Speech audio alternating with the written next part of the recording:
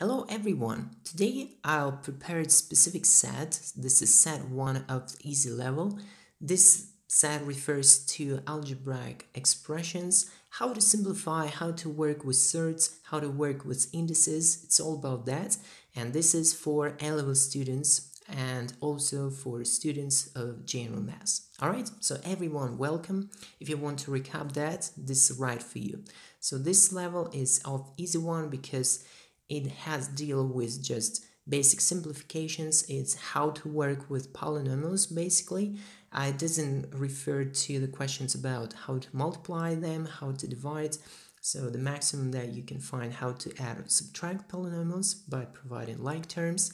And also it's all about indices and exponents, right? So indices and exponents, and also how to rationalize expressions like questions similar to rationalize denominator and this stuff, okay?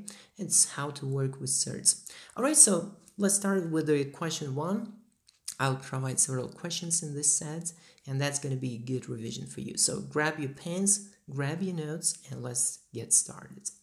So question 1, for the following polynomial that you can see here, you need to find how many terms are there. Alright, so terms, basically each separate thing that you can see here is called term, basically the elements. So that's why in polynomial, terms are separated exponents with coefficients which you add or subtract. Okay, so that's why the answer here is 3, because you can see 3 separate elements. Okay, so the last is going to be the free coefficient because it doesn't contain any x value, because x in the power 0, which is 1, right? So that's why it's called free coefficient. So what is the coefficient of the fifth power of x? So here is the fifth power of x, this term, and that's why the coefficient is 7.